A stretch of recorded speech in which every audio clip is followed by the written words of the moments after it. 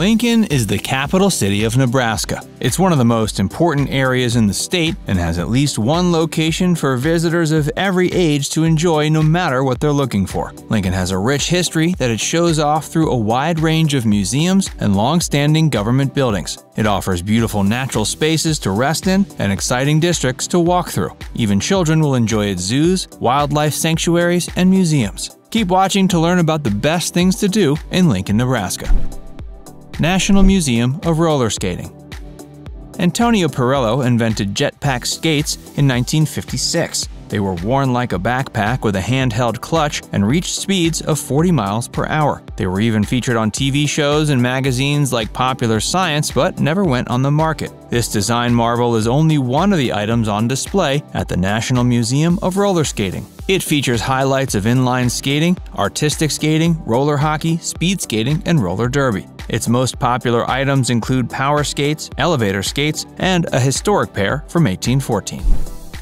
Nebraska State Capitol.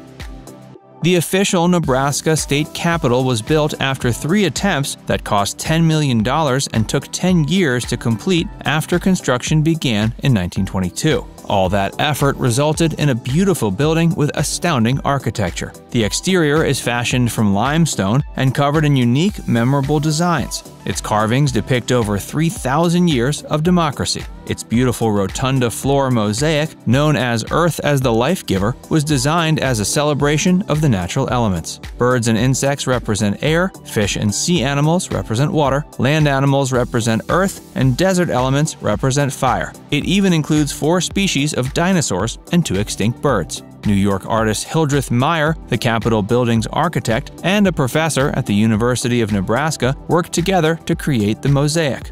Irwin Hinckley Barber, director of the University of Nebraska State Museum, provided sketches of extinct animals and plants for them to work on. The mosaic floor is only one of Hildreth's artistic contributions to the Capitol building. She also created murals on the ceilings and floors of the vestibule, foyer, Senate chamber, and entrance doors to the House of Representatives. The final unique feature of the building is the 19-foot bronze figure of the sower that sits at the very top.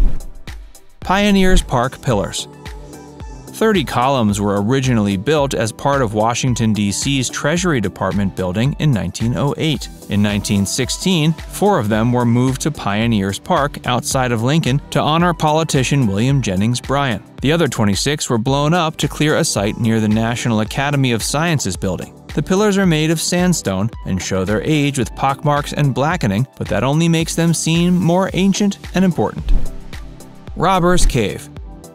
This 5,600-foot-long network of caves used to serve as Lincoln's first brewery before being shut down and destroyed in 1885. It was sealed for decades, but a dedicated Lincoln resident recently purchased and reopened it. Visitors can now come for tours, parties, and other gatherings. Its sandstone walls are full of mysterious names, initials, dates, and symbols. It's open year-round, and admission costs $14 for adults and $7 for kids. It maintains its brewery history by offering drinks for visitors to purchase.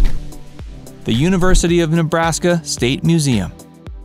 This small on-campus museum is also known as Morrill Hall. It displays dinosaurs, minerals, Native American artifacts, and more. It also dedicates an entire level to Nebraska wildlife as a way to preserve the natural history of the area. Elephant Hall at the front of the museum has several prehistoric elephants on display, including the world's largest articulated mammoth. The museum is open every day except Friday. Admission is affordable, and it even offers free admission days throughout the year.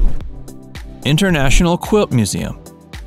Another unique museum can be found on the University of Nebraska campus. Even the outside resembles a quilt with its glass windows, brick exterior, and glass-walled reception hall. It has the world's largest quilt collection with over 3,000 items from over 30 countries, including China, India, and Japan. The museum adds to its already extensive offerings by exhibiting quilts from other collections, such as when they showed off the private collection of Ken Burns in 2018. One of the most famous pieces there is Reconciliation Quilt, created by Lucina Ward Honston in 1867 in Brooklyn. The piece chronicled her life after the Civil War and held the record for the highest-selling quilt at auction in 1991. If there's a piece you love, you'll want to see it quickly because preservation efforts mean they're only put on display 1 year out of every 10. The museum is open Tuesday through Saturday, but you'll need to check its hours and admission prices before you arrive, as they can fluctuate. The Haymarket District. University of Nebraska students give this district a lively vibe, especially in the summer when it hosts festivals and farmers markets. Despite this, you still have the freedom to take a relaxing stroll and gaze at its unique buildings. You'll find restored 19th century brick warehouses, a large water tower, retro clocks, and more. Be sure to find your way to Lincoln Station, a former railway depot that now houses a visitor center and restaurant. Hey, if you're enjoying this video so far, be sure to give it a like and subscribe to Viewcation if you haven't already. And stick around for more of the best things to do in Lincoln, Nebraska. Memorial Stadium. Crowds of nearly 90,000 fans come from all over to watch the Cornhuskers play football at this famous stadium. If you don't arrive on a game day but still want to see what it has to offer, you can explore the Hall of Fame. Explore it as a free self-guided tour, or you can take a guided tour on Wednesday and Thursday mornings. You'll see the Bob Devaney statue, historic columns from 1892, a trophy case, and a Huskers store where you can buy team memorabilia. College football fans have nothing to lose and everything to gain if they stop by. Sunken Gardens. This natural wonder was established in 1930, renovated in 2004, and contains 3 connected gardens. All the plants in the Healing Garden bloom white. The perennial garden has flowers that bloom multiple times a year. The annual garden has over 30,000 plants used to create new designs and themes when they bloom each year. All 3 of them only take up 2 acres combined, but their beauty may convince you to trek through them again and again.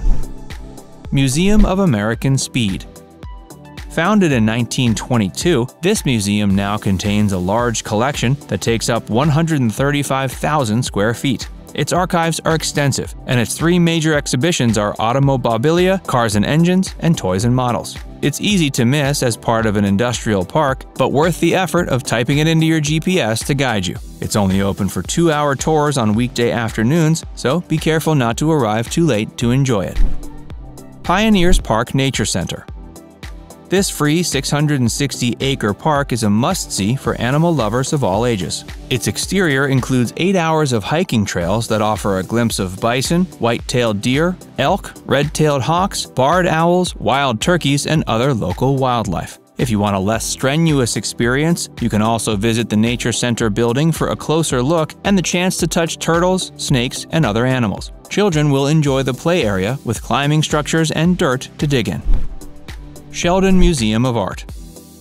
Over 12,000 pieces from a wide range of media are housed in this building that sits outside the University of Nebraska State Museum. It includes over 30 unusual sculptures, such as the Big Head by June Kaneko. Its main focus is American art by artists like Mary Cassatt, Georgia O'Keeffe, and Andy Warhol. Lincoln Children's Zoo and Museum.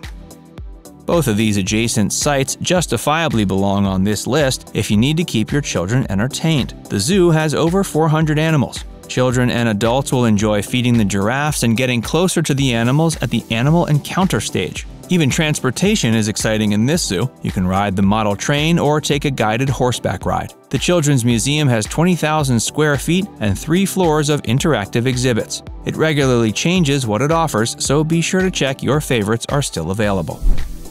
The Governor's Residence. The grounds alone are enough to make you want to visit this site. They include beautiful trees, manicured lawns, and colorful gardens. The actual building was built in 1958 and remodeled in 97. It has 31 rooms but only 5 bedrooms. You can book a free 40-minute guided tour on Thursdays. Lester F. Larsen Tractor Test and Power Museum. This museum on the East Campus of the University of Nebraska is small but has a wide range of exhibits. They feature restored tractors dating back to 1915, farm implements, and more. They all honor the area's extensive agricultural history. Consider hiring a guide and visiting other nearby museums to get the most out of your trip. Now it's time to hear from you. Do you have a favorite site in Lincoln? Let us know in the comments section below. And before you go, make sure you give this video a like and subscribe to Viewcation if you haven't already. Click the bell icon to stay updated on all our latest content.